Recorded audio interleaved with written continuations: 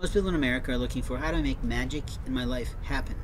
Well, one of the ways you can do that is make a life plan or a marketing strategy for your profession.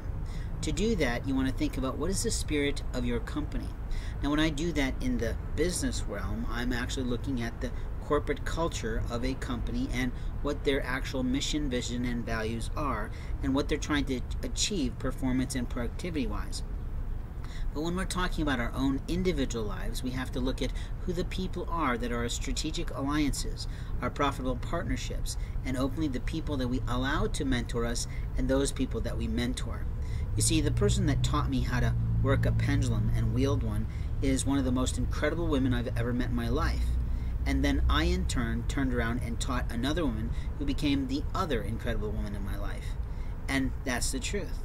I met them both through unique situations that are private to us. But the truth is, in life, we have other people we meet all throughout our life. The question is, do they understand the boundaries of their lives, and do they understand the social etiquette appropriate for their position that is a part of our momentary life? You see, I may travel every single day to the same shop, and it's true, I do. I actually shop at one particular store practically 3, sometimes 5 times a day, depending how hungry I am and what I need for my work.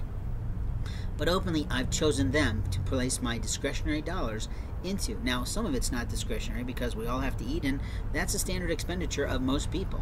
But when we're talking about finding the angels around us, that's something else entirely.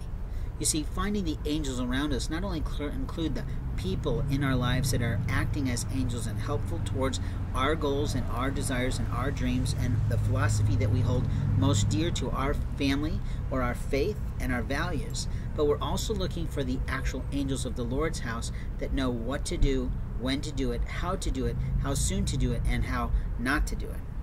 The hard part for most people is, how do I submit? How do I really believe that there's a God out there? How do I really understand who God is today for me? And how do I pick the right choice of religion or philosophy or faith or spirituality that's right for me? In my book, Practical Pendulum, I actually have charts available for people to sort of plot out their life and get the help of who's in their life right now and who's not, and openly how to do that. I also teach people how to make proper choices for their life, and you'd be surprised how magical Jesus can still be for you if that is your predilection, if you're a Christian-oriented person or a Wiccan who knows that Christ existed. But the truth is that in life, what you choose for your faith, your philosophy, that vision, mission, and values for the full spectrum of your life and your prosperity, your performance, and your productivity that creates your full life from birth basically through to death, that's up to you.